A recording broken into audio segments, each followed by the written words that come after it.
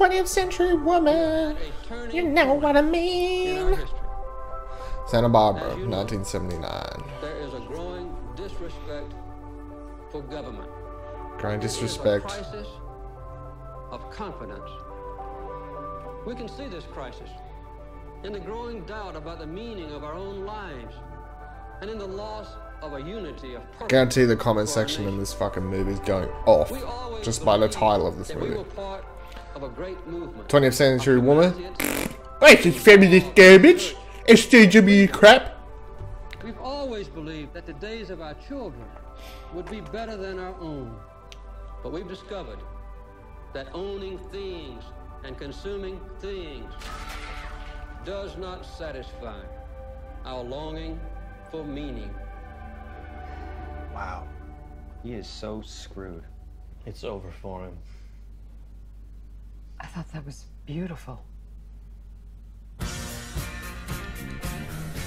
Stop. What? Thinking that you know everything that's going on. No, I don't. I just think that, you know, having your heart broken is a tremendous way to learn about the world. Annette Bening. Annie Bening. Smoking a cigarette, come on now. Now. Oh, Greta Gerwig. I didn't even recognize her actually. Truth be told, didn't even recognize her. This is the really hard part, and then it gets better.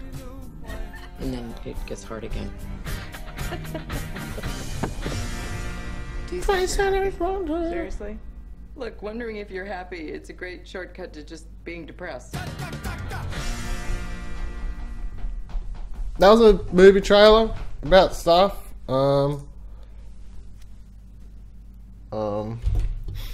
a big fan of that trailer now I'm thinking about it. Like, they do the whole setup with you got the first half of the trailer and you got the second half of the trailer, and the two very different halves of a 1 minute 49 trailer, and yet they're very different, shooting for different tones, I think, or, you know, they kind of seem off-putting tones. The first side of that trailer, you're like, this is a rather, you know, serious looking drama piece here, looking at the way the world changed in the late 70s going into the 18th century.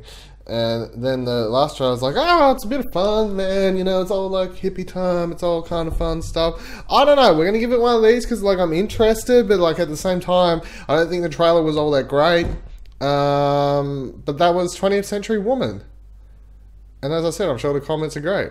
Simply off the title, even though the movie doesn't look to be anything like feminist propaganda.